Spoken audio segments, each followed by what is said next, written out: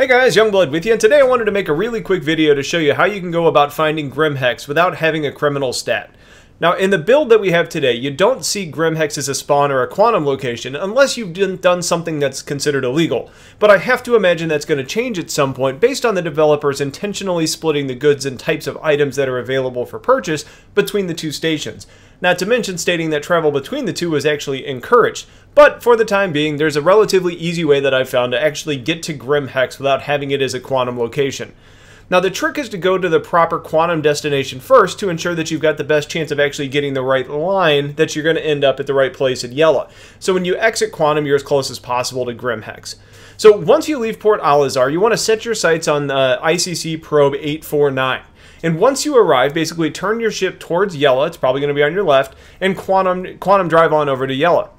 Now once you get there, you're going to want to turn your ship to the right and face roughly the center of the ring, where you're going to want to look for the area that I have circled on your screen. And that's going to be an unusually dense area of asteroids.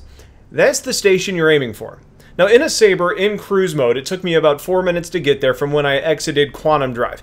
So it's going to depend. Your travel time is going to depend a little bit based on the type of ship that you're in. Faster is going to be a shorter period of time. Now I've had some luck in actually quantum jumping a little past probe 849 and then heading over to Yella, and it got me a little bit closer to Grimhex. But if you want that fairly foolproof approach, just going from Al-Azhar to 849 to Yella and then hanging a right is really a pretty straightforward approach, and in the big scheme of things, it doesn't really take that much time. But if you guys have any other tricks of getting there a little bit quicker, please let everybody know in the comments, because we can all learn from each other. But I wanted to get this out there so people know they don't have to commit crimes just to go visit the location. So hopefully that helps you out. Stay tuned for a lot more content. Have a wonderful day, and take care.